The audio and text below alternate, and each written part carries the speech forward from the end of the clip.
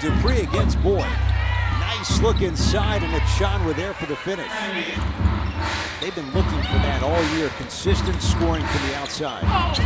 Inside this time, it's Achonwa for the Fever.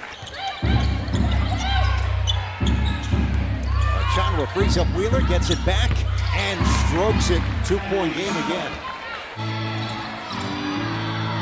Vivians inside Achonwa.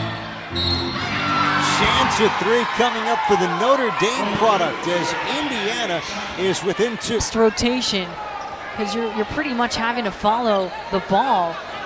It gets there a little bit late. Achonwa up top to Dupree. The fake and the jumper. Candace Dupree leading all scorers. She has 21. Harley challenged by Wheeler to the basket.